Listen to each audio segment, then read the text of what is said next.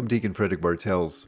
Today is Wednesday of the 5th week of Lent. It marks the 36th day of Lent in our Living Lent series. Let's begin with a reading from the Holy Gospel according to John chapter 8, verses 31 through 36.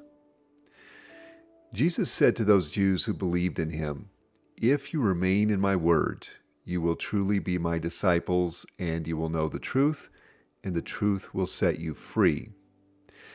They answered him, "We are descendants of Abraham and have never been enslaved to anyone.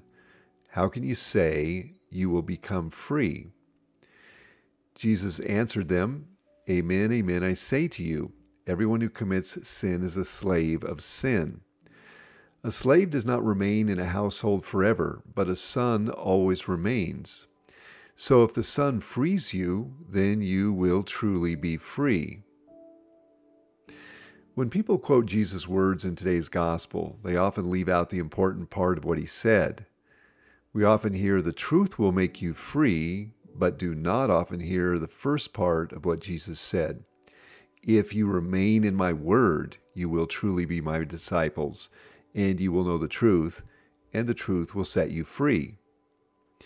If we remain in Jesus' word, we will be his disciples.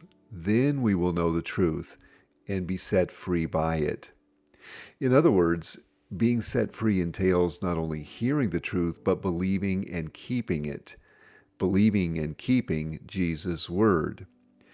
When we are united to Christ and live in imitation of him, we are freed from the chains of sin which bind us in slavery. Join me in praying. In the name of the Father, and of the Son, and of the Holy Spirit. Amen. Lord Jesus, I love you.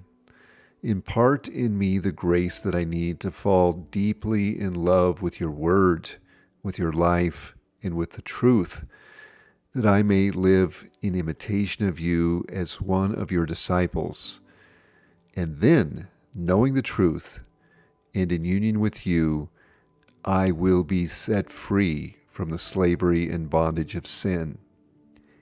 Amen. In the name of the Father, and of the Son, and of the Holy Spirit. Amen. Today, meditate on the way sin enslaves you to sin. The one who sins and continues to do so makes sin his master. What's the solution? Christ.